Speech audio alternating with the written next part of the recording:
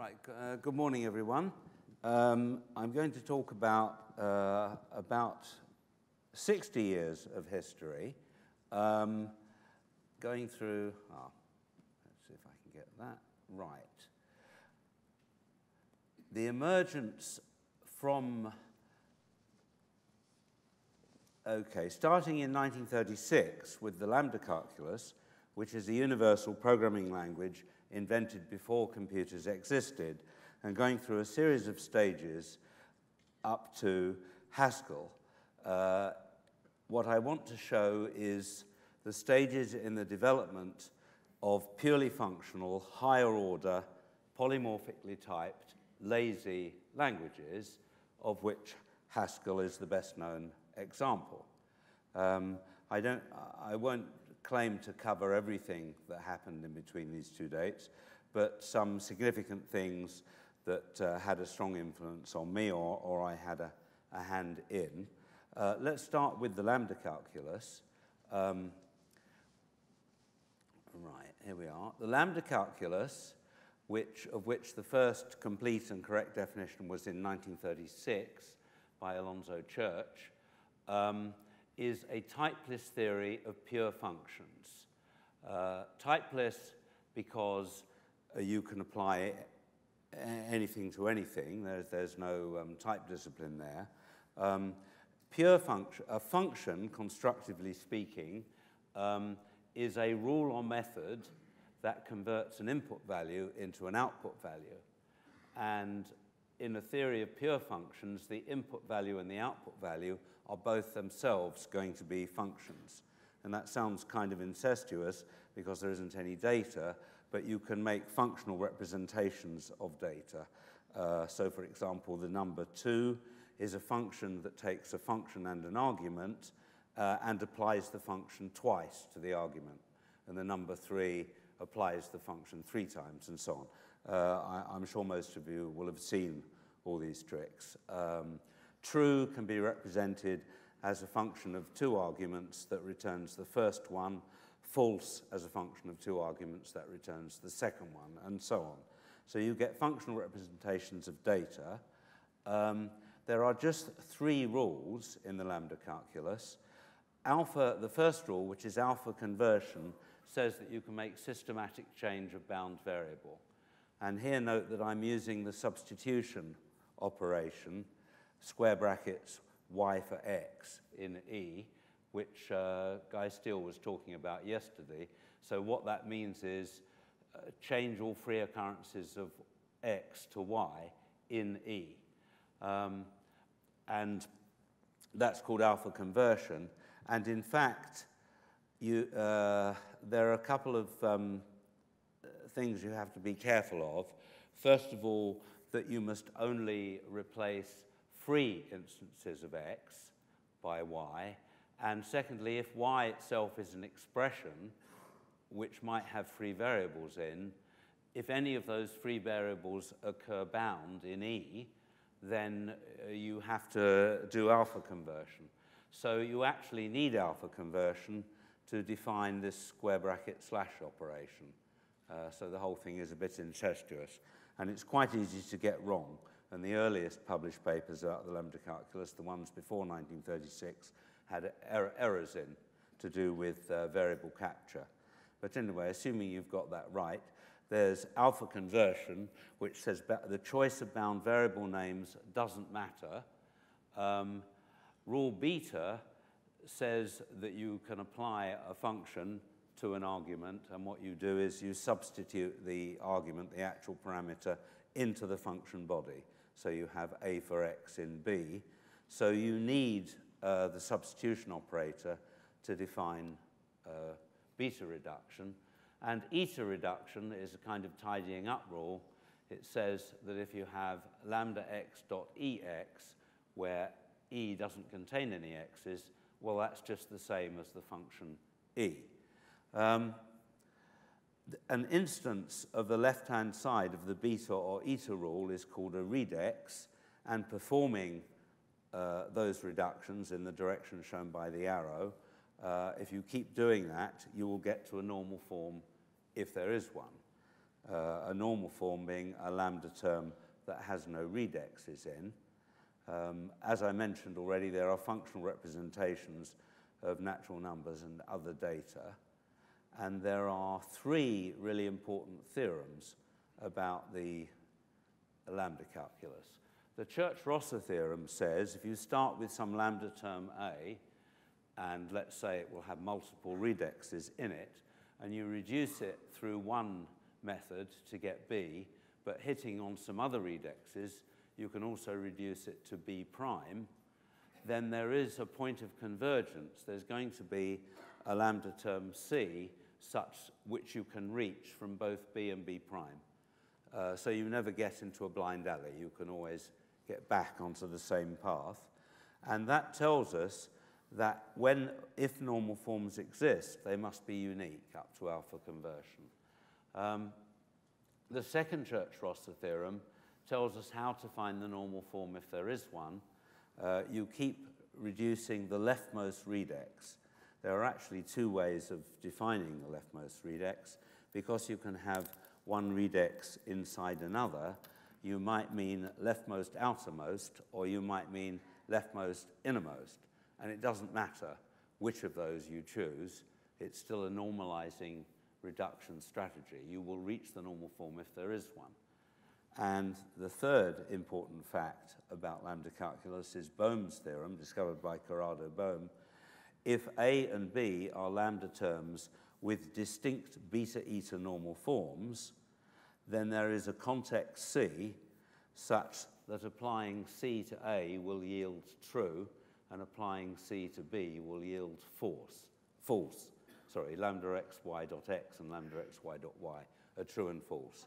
Our functions are carried here. Lambda xy dot x means lambda x dot lambda y dot x. Okay, so that says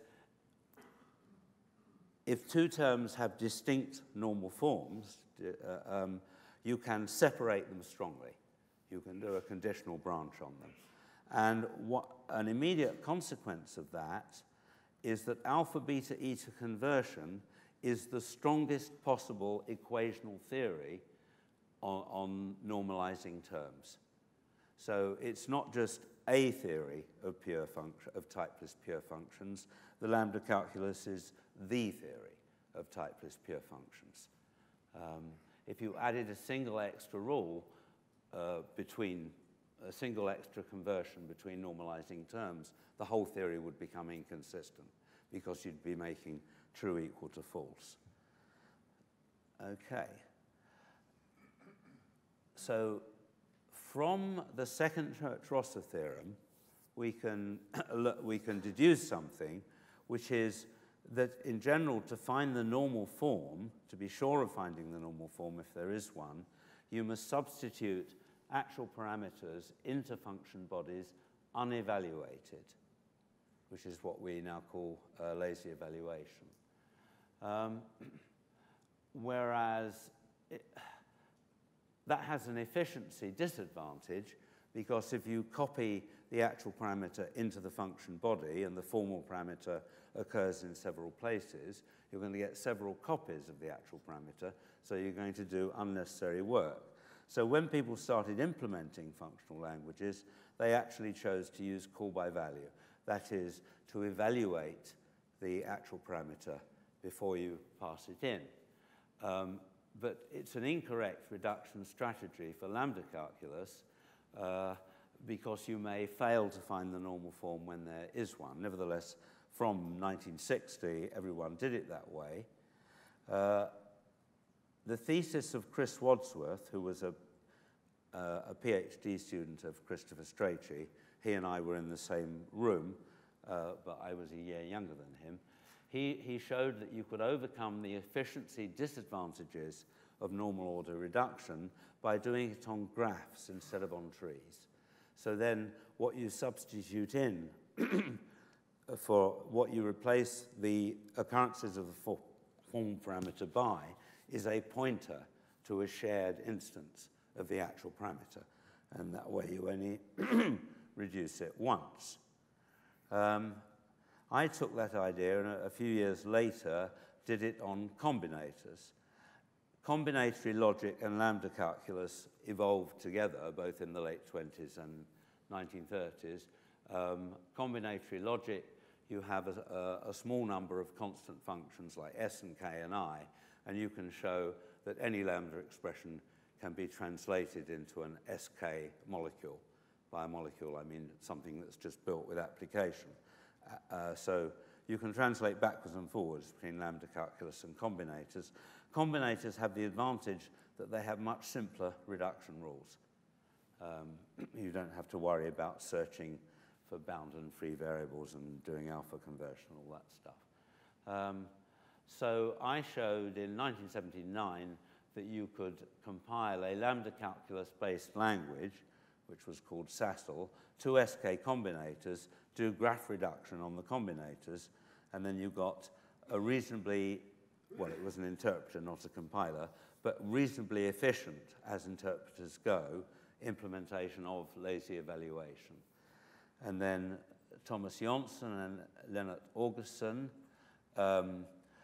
went a step further. Instead of using fixed combinators like S, K, and I, they extracted program-specific combinators from the high-level language, from the program text, by a process called lambda lifting.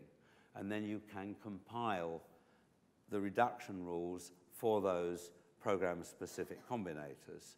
And this is the way to go if you want to do lazy evaluation on stock hardware. Whereas my method would have worked if you wanted to build special purpose hardware that did SK reduction. And some people tried that. Arthur Norman at Cambridge built an SK reduction machine.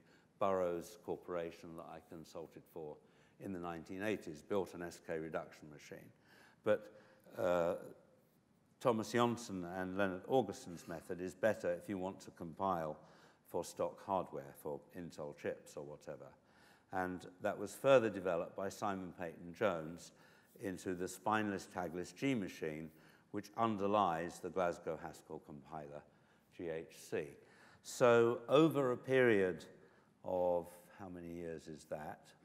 I don't know, about 25 years, lazy evaluation was implemented more and more efficiently until it became practical in production use. Okay, so now going back into our timeline, we started with the lambda calculus in 1936. The first functional language that had a significant user community was Lisp, developed by John McCarthy at MIT, starting in 1958. His famous paper in 1960 is called something like symbolic, let's just find it. There we are. I ought to remember that. Recursive functions of symbolic expressions and their computation by machine. Very famous paper of 1960. Right. In Lisp, you have symbolic data which consists of words, you know, just like Fred or David, or it could be a number, so atoms, and you combine things by pairing. So you can build pairs of pairs of pairs of words, so you can get arbitrary lists, trees, graphs, and so on. You can do anything you want with just atoms and pairing. And these things are called S expressions. S expressions are of variable size, and they can outlive the procedure or function that creates them. And a very far-sighted decision of John McCarthy in 1960 was not to burden the programmer with allocate and dispose instructions. He wanted, even though it was a complicated thing to do at the time, he wanted the runtime system to automatically figure out when data was no longer required and garbage collect it.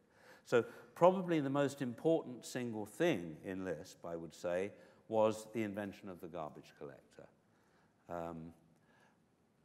Right, so you had the S language, which is just made from atoms and pairing, and then the M language was a first-order functional language for manipulating S expressions.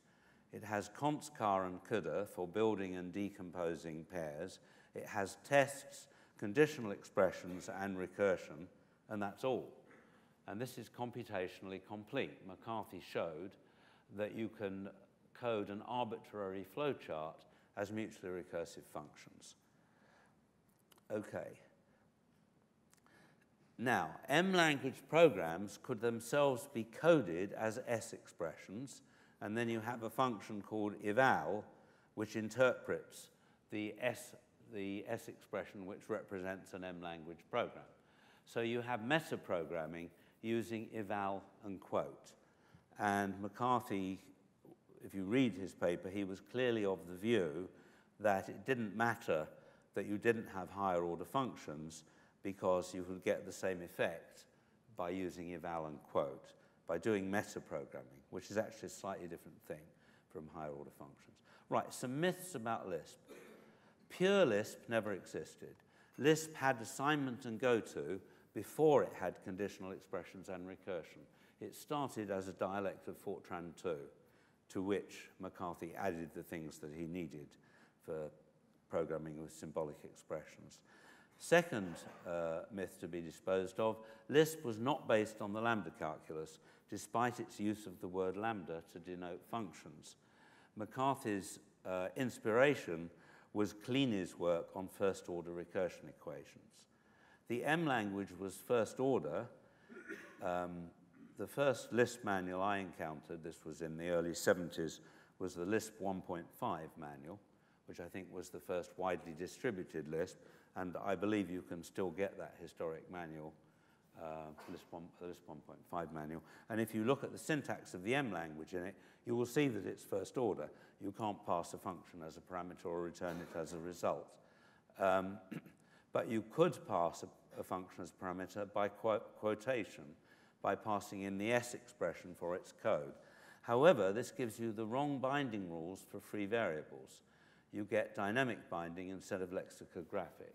If a function has a free variable, say y, in f equals lambda x dot x plus y should be bound to the value in scope for y in the surrounding text, not in the place from which f is called.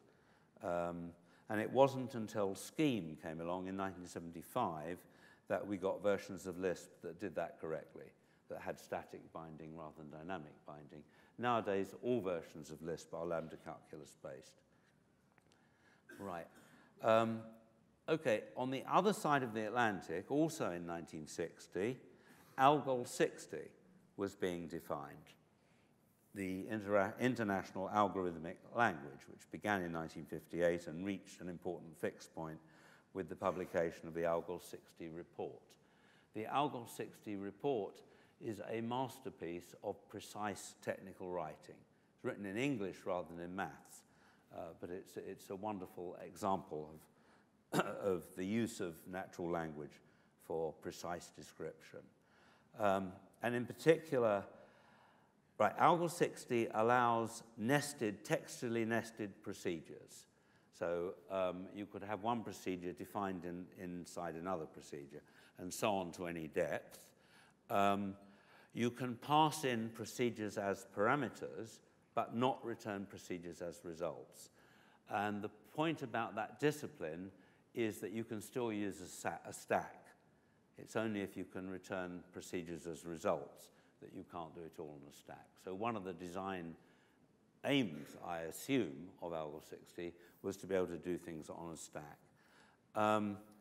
Another very interesting thing about Algol 60 is if you look at the parameter passing rule, the default rule was call by name, which means you actually copy the text of the actual parameter into the procedure at each place. And Peter Nau's description of how you do this covers exactly the cases of variable clashes and the use of alpha conversion that you need for the lambda calculus. Whether he'd actually studied the lambda calculus or not, I don't know. But Algol 60, in its parameter passing mechanism, was much closer to the lambda calculus than Lisp. Call by name was the default, and it got the rules right to avoid accidental variable capture. So it had lexicographic binding. Randall and Russell, 1964, a book, The Implementation of Algol 60, which describes their adventures in what I think was the first complete implementation of Algol 60, used two sets of links on the stack. The dynamic chain linked each stack frame to the stack frame from which it was called.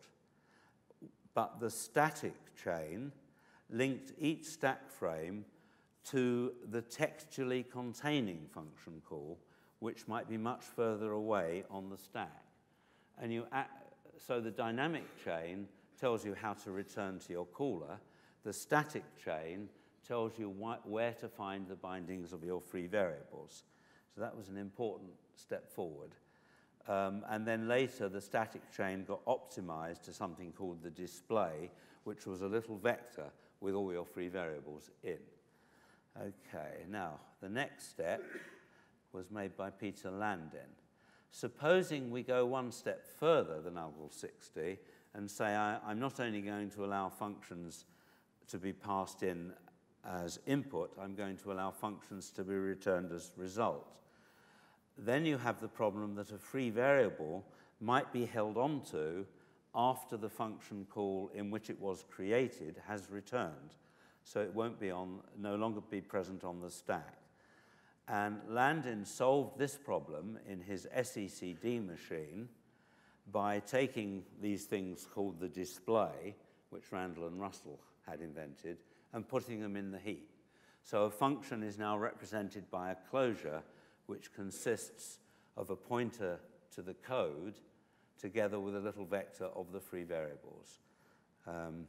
And closures live in the heap. And the SECD machine was a very general mechanism for implementing any kind of programming language. Landin wrote a series of papers in the early 60s describing the relationship between lambda calculus and programming languages. The first one in 1964 was called the Mechanical Evaluation of Expressions, and it introduced the SECD machine. SECD stands for Stack Environment Control Dump. The next, well, not the next paper actually, the two papers later, in 1966, the next 700 programming languages describes an idealized language family, or perhaps I should say language template, because you could choose what constants and basic operators you wanted to have. So you might have numbers and arithmetic operators if you're doing numerical analysis, or atoms and const, char, and CUDA if you're doing symbolic computation. You could plug in whatever you wanted for the basic constants and operators, but around that was this apparatus that was universal. ISWIM stood for if you see what I mean. And it was in 3 layers. The first layer, which Landin called church without lambda, was a sugaring of the lambda calculus. And with a few keywords, let, rec, and where, you can do anything you can do in the lambda calculus without actually using the word lambda, without actually using the lambda symbol. So you can say expression where f of x equals stuff instead of lambda x dot stuff applied to expression. And he also introduced the nice syntactic idea of indentation to indicate block structure, which has been copied in a number of languages, including Haskell. Gets rid of all the clumsy begin ends that you had in Algol. In the next layer, Landin added mutable variables and assignment, or references and assignment. And in the third layer, he added a very powerful jump operator, the J operator, which allowed a program to capture its own continuation. But it wasn't as simple as call CC. You have to read the paper. It was called 1965, A Generalization of Jumps and Labels. So in 1965, Landin had already arrived at the idea of capturing your own continuation via this J operator, and you can do any kind of weird control structure, including backtracking, using the J operator. Okay, so ISWIM was a sugared lambda calculus plus assignment plus a generalized control operator. And also in the ISWIM paper, the next 700 programming languages paper, was the first appearance of algebraic type definitions, which Landin introduced in words. It was a few years later that Burstall invented a notation for them. At the end of the 700 languages, next 700 languages paper, there is a discussion among the audience, which is printed at the end of the paper. It was in CACM, and in which Christopher Strachey raises the idea of doing all your programming in just the inner layer, just the first layer of ISWIM. That is what Strachey called a DL, a purely descriptive or denotational language. And he speculated that you might actually be able to write all your programs without either assignments or jumps, which is indeed true, as we all know now. Right, ISWIM was an unimplemented concept. It actually, two things got implemented that were based on it. PAL at MIT by Art Evans, and Duncan at Argonne National Laboratory by John Reynolds. And they're both very similar. I got to know PAL because when I started as a PhD student in 1968, Joe Stoy, who was working with Christopher Strachey, gave me a tape from MIT which had the PAL interpreter on it. So that was my introduction to programming languages, was figuring out what was going on inside PAL. And the garbage collector was the hardest thing to understand. It was a compacting garbage collector. Okay, so it had all these funny variables in it called S, E, C, and D. And I wondered what they were for a bit until I read Landin's paper. Okay, so PAL was in 3 layers. Applicative PAL was sugared lambda calculus. And it had shallow pattern matching. You could say that kind of thing. Let x, y, z equal expression.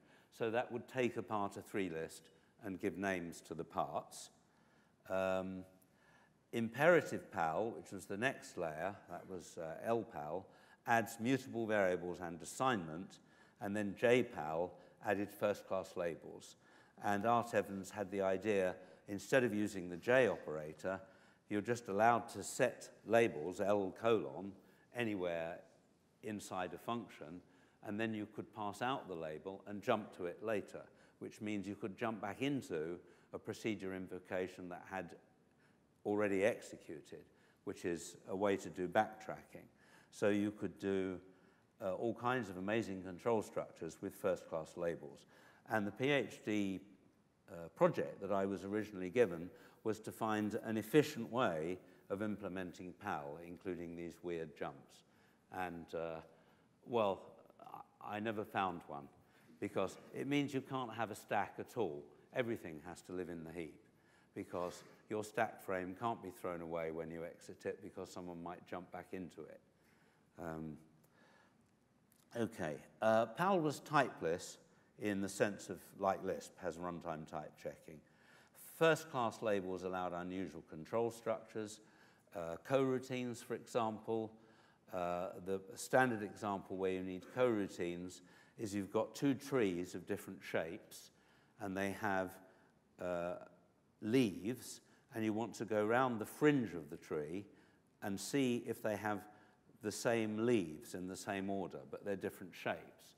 And you can do that with coroutines because you have 2 different recursive functions, 2 different invocations of a recursive function, each recursing over one of the trees, and they're talking to each other with a resume, interrupt and resume.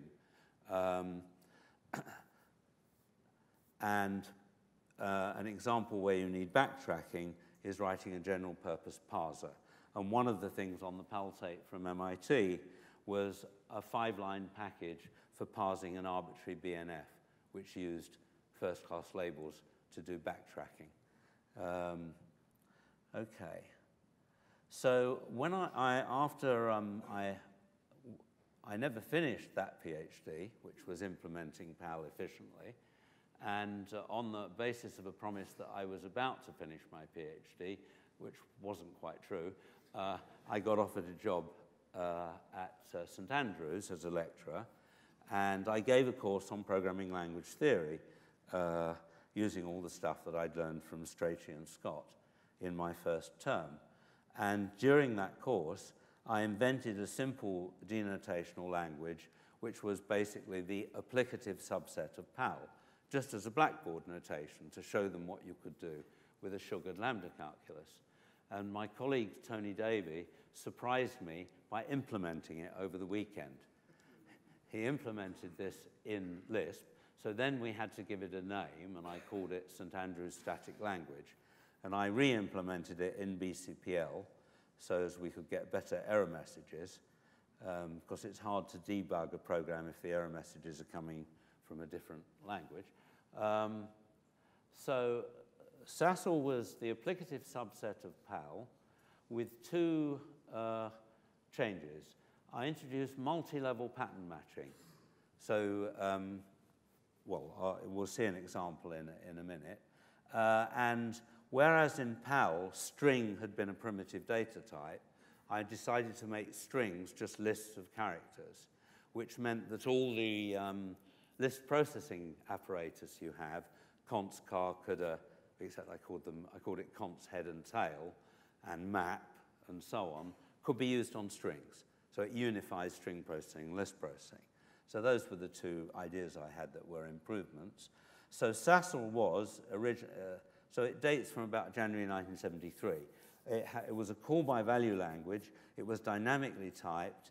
It had let and rec, no explicit lambda, which makes it easier to teach if you don't have any explicit lambdas. Curried functions, and with a lambda calculus-like notation, the left association rule for function application. The data types were integers, truth values, characters, lists, and functions. All data had the same rights, so first-class functions. And I used it for teaching functional programming instead of Lisp. And its advantages over Lisp for teaching FP were, first of all, that it was a pure sugaring of lambda calculus with no imperative features and no eval quote distractions. It had the correct scope rules for free variables, which in those days Lisp didn't have. And it had multi-level pattern matching, which is a big plus for readability. If I can just show you this example. So we've got a pair of pairs. Look at the let expression. I've got a pair of pairs, so it's pair of pair AB and pair CD, and I want to rearrange it in the way that you see. So I say let ABCD equal X, that names the parts, and then put them back together in a different order. And the equivalent Lisp code is above. And you can see it's much more opaque. I cheated slightly because you don't have to say car of X. You can say car of X with two A's and so on. But even so, it's much less readable than the pattern matching. So multi-level pattern matching was a big step forward. And I don't know if Sassel was the first language to have it, but it was certainly an early language to have it. Sassel, like Lisp, had runtime typing. Why was this? Lisp and similar languages were used for computation over symbolic data. So they had to write functions that worked on lists, trees, graphs, and so on. And this leads to a need for structural polymorphism. If you are recursing, say you're reversing a list, you don't need to know what the type of data is. And at that time, the only way to handle this was to delay type checking until runtime. Polymorphic typing hadn't come along yet. So here's a nice example of what you can do with dynamic typing that's very hard to do in a statically typed language.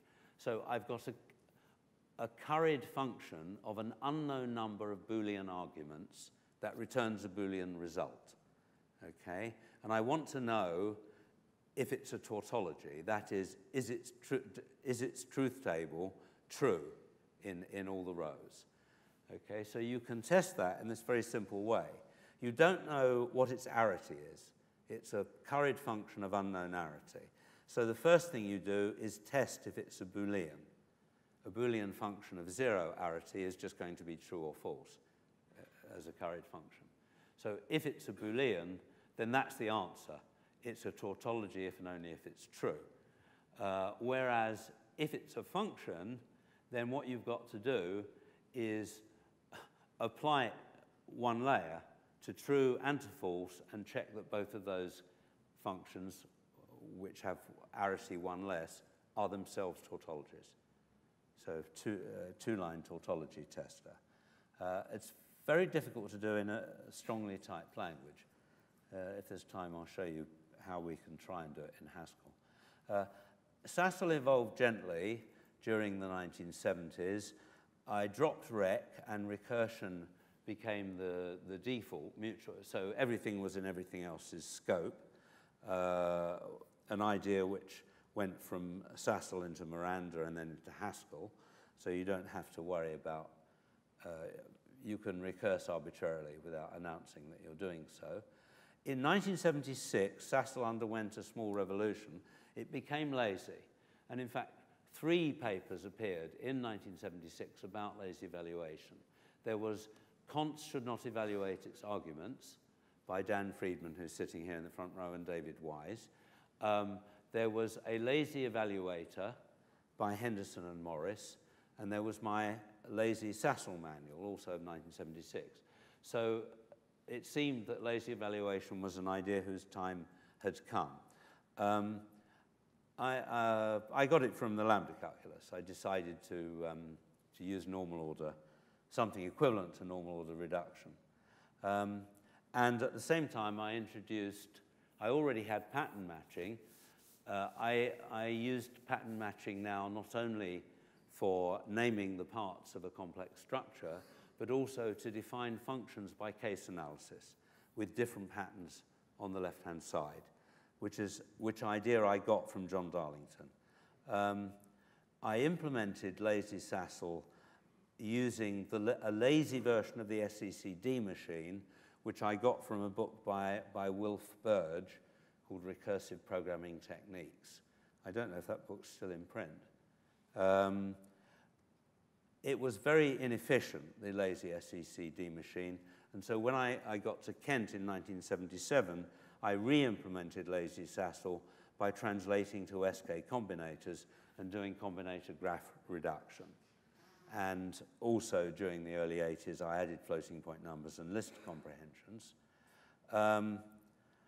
Why laziness? First of all, for consistency with Church's lambda calculus. The second Church-Rosser theorem says that if we want to be sure of finding the normal form, we need to substitute in actual parameters unevaluated. It's also, lazy evaluation is also better for equational reasoning. You can substitute equals for equals without worrying about non-termination. And it allows you to write programs using infinite lists, because the infinite lists actually come into being piecemeal as you explore them, and that gives you a way to do interactive I/O. And lazy evaluation renders, I came to realize, it rendered the exotic control structures that I'd played with in Powell unnecessary. For example, you don't need coroutines because you can solve the equal fringes problem by just creating the fringes of both trees as lists and comparing them element by element. But because of lazy evaluation, the recursive exploration of the trees will just happen piecemeal and only go as far as you need until you find the first point at which they differ. So the infinite list get rid of and the laziness gets rid of the need for coroutines, and the list of successes method replaces backtracking. There's a famous paper by Phil Wadler of 1985, replacing a failure by a list of successes, which has a very elegant series of examples showing that this is a general method for getting rid of backtracking. Now, I actually had an example in my 1976 manual, which was the solution to the 8 queens problem using the list of successes method. And at some level, I clearly understood that it was a general method, because that becomes apparent in my KLC paper, but I didn't have a name for it. And giving a name to things enables people to see their generality and to use them. Right, Sassel got exported to quite a few sites, so I don't know if I can make this smaller. Those are all the places that were running Sassel. This would be in the mid-80s. This was the Combinators implementation of Sassel. Those were all universities, and there were 3 companies, so 24 educational sites, 3 commercial. There may have been other ones that I didn't know about. Those ones I knew about. So I think Sassel was almost certainly the first lazy language that acquired a significant first purely functional lazy language that acquired a significant user community. Bodo, how much time have I got? You've got 15 minutes. 15, okay, fine. Right, going back to the 1970s again, stuff was happening in Edinburgh. In his paper on structural recursion, these slides will be in the proceedings somewhere. People will be able to get at them, won't they? Yeah, through the website. All the references are at the end on the last couple of slides, okay? So there's a paper of Birstall, 1969, in which he introduces a formal notation for algebraic type definitions, something like that. Okay, there's a type tree which has an atom, which is a nil tree, and a node, a constructor node, which takes an atom and 2 trees and returns a tree. So there you've got a notation for declaring algebraic data types, and Birstall introduces case expressions and structural recursion for proving things about algebraic data types. Structural induction, I mean, structural induction. John Darlington, who was a PhD student of Birstall, decided to replace the case expressions by multi-clause pattern matching, like that example, which is the Fibonacci function. And that was the idea that I borrowed for 1976 Sassel. Interestingly, NPL, which stood for New Programming Language, John Darlington's language, also had set expressions. You could say this kind of thing. Set of all even x is the set of all n such that n is in x and even n. You get the idea.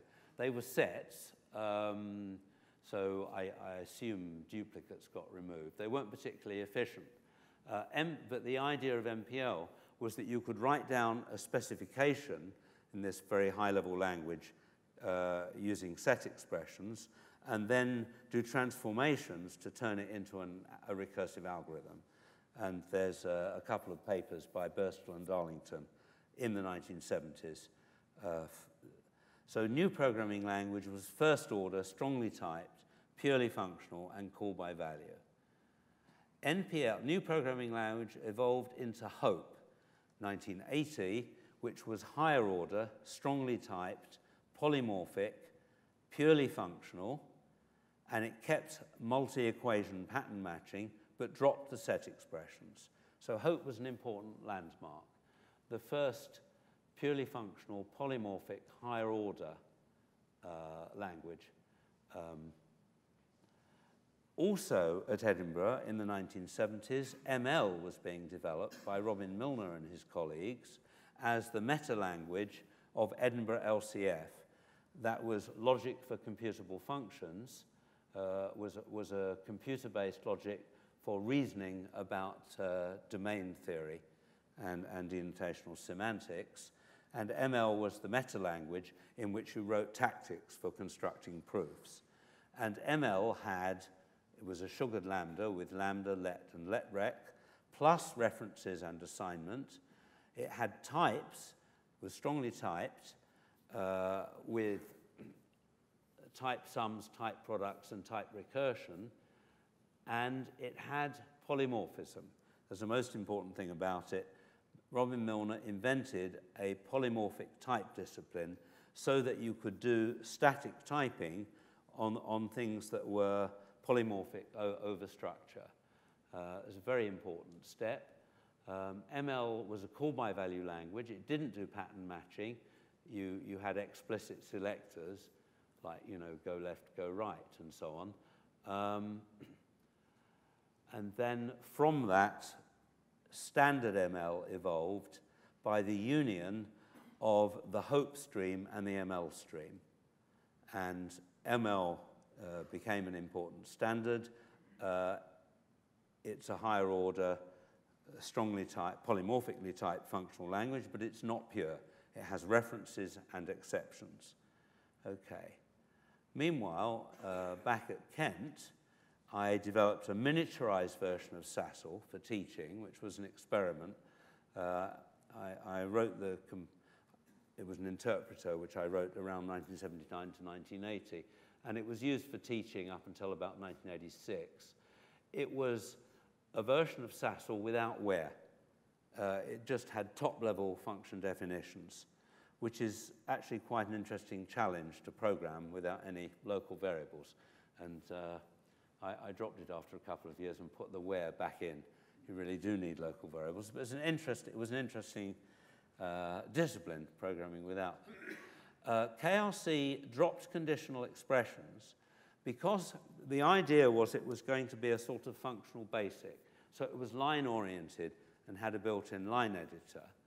And so I replaced the conditional expressions by guarded equations, something like this example. Okay? Guards will now be familiar from Haskell, except Haskell puts the guards on the left-hand side of equals instead of on the right. Okay, combining pattern matching with guards gives a significant gain in expressive power. KRC also had list comprehensions. I took over John Darlington's set expressions, turned them into lists, and the lists were lazy. And list comprehensions with lazy lists are very powerful. Okay. And actually, there is a website there, krclang.org, which has some papers and the resurrected software. A colleague of mine translated my ancient BCPL into C. The software is a bit wobbly, because the garbage collector sometimes falls over, but it works well enough that you can see what was in KRC and what you could do with it, if anyone wants to look at that. Miranda was Haskell with the where, KRC with the wheres put back in, plus a polymorphic type system, which I lifted from the original ML. Standard ML hadn't appeared yet. Miranda was developed in the early 83 to 86. Combining guards with where raises a puzzle about the scope rules, and the where clause has to govern a whole right-hand side with all the alternatives rather than just one expression. Okay, so going back to the, if you wanted to, if that was a more complicated set of expressions on the right-hand side there, and you wanted to have a local variable, the where would cover all of the guarded right, the whole set of right-hand sides. Yeah? So, and the way that's come out in Haskell is that you have let expressions and where definitions. So in Miranda, I invented the where definitions. Okay. Another thing that had to happen once I put these things together was you needed a lexical distinction between functions and constructors so that you could distinguish pattern matching from function definition. So the idea I hit on, which was to use initial capital letters for the constructors. A simple idea, but it caught on. Haskell does exactly the same. So node xy equals stuff is a pattern match. you're naming, you're giving names x and y to parts of stuff, whereas lowercase node x, y equals stuff is a function definition. Okay, so Miranda, it still exists. It's lazy, purely functional, has list comprehensions. It's polymorphic with type inference and optional type specifications. Then there's a 1986 paper which was originally in SIGPlan notices for December 1986, an overview of Miranda. It was first released in 1985 with subsequent releases in 1987, 1989. It was quite widely adopted, but it was an interpreter, not a compiler. And it got gradually replaced by Haskell because Haskell had a compiler, ran on far more things, and was faster. Also, Haskell was open source, whereas you actually had to buy a license for Miranda, which obviously impeded its spread.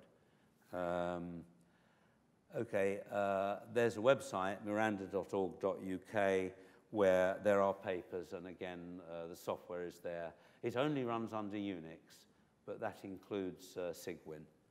So you can, if you want to play with Miranda, you can find it there. Okay, so now let's jump to Haskell. That has many similarities to Miranda. The most immediately noticeable changes are two lexical changes. The guards are switched to the left-hand side of the equation, and that's logical because the guards modify the patterns. You introduce variables in your pattern match, and then you can have several tests on those variables, so that's logical. And the other important lexical change is I had this clumsy star notation, which I got from the original ML for polymorphic types. So in Miranda, the type of map was written like that. Doesn't look too bad with 2 type variables, but if you've got something with 5 type variables in, it gets awfully clumsy. Phil Wadler had the very simple idea of using lowercase letters, and then you have uppercase words for type constants, uppercase words for type constructors more generally, and lowercase words for type variables. Very simple idea, but I think it's the nicest single thing in Haskell is the introduction of single letter variables for type variables instead of all these wretched stars. There's more important things in Haskell than that. Haskell has more or less everything that was in Miranda with the same or similar syntax in most cases, but it added very important new features. Type classes and monadic I/O being the 2 most important features, and also a module system with 2-level names. I'll say a little bit more about type classes in a moment.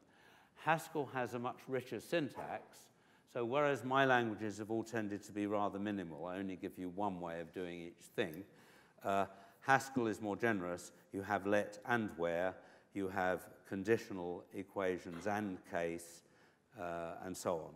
Yeah, you get several ways of doing everything. Okay, so the most important change in Haskell, the most important thing that Haskell introduced, that as far as I know no one had done before, is type classes. Type classes are extraordinarily powerful, but also add greatly to the complexity of the type system. So you either like them or you don't. Whether I like it or I don't depends on what I'm trying to do. If I'm trying to do something that needs type classes, then I do it in Haskell. I've got one example to show you. Have got time for one example? Oh, absolutely. Oh, I'll do it. Okay, you remember the tautology program in Sassel? Well, here it is in Haskell using type classes. This was my first attempt. There you go. You have to introduce a type class. Okay, if you stare at that for a bit, you can see it's got 2 instance declarations, which are the 2 branches of the conditional. It actually doesn't work. I tried programming that up, and I got error messages where it says problem here. You can't actually do that kind of instance declaration in standard Haskell. You can have arrow as an instance, but not some particular form of arrow, you see what I mean? It's got to, the instances have to be distinguished by their top-level type constructor and not by stuff lower down as well. In GHC, there's a flag for everything, and there's a flag called, what's it called? Generalized instances or something, can't remember what it's called, which would enable this to run. But if you want to do it in standard Haskell, you have to write that. And here is my case for typeless languages. That's what it looks like in Haskell. So typeless languages haven't gone out of fashion. Lisp is still here. Erlang is typeless. And that example shows you why some people like it. Okay, I'll stop there to give time for questions.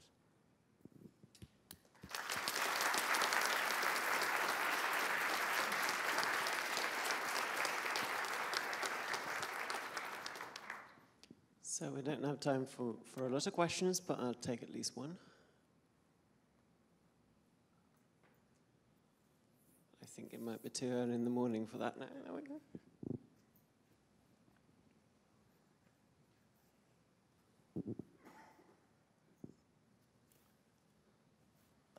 To what extent did the prophecy of the next 700 languages come true? Say that again? To what extent did the prophecy of those next 700 languages come true? Yeah, it didn't, I guess, because if it had come true, all programming languages would be sugared lambda calculus plus references and exceptions, and I don't think you could say that it did come true. Well, it came true in the form of Haskell.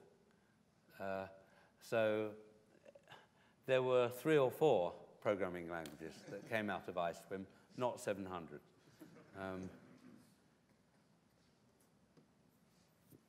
Thank you.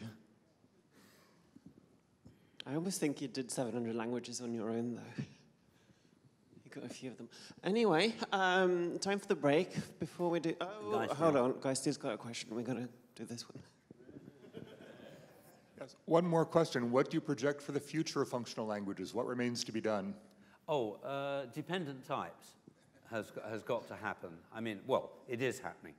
I think dependent types is the next major step to have a language in general use that has dependent types, because that way you can have proofs, specifications and proofs in the program text, and also you can do a lot with dependent types.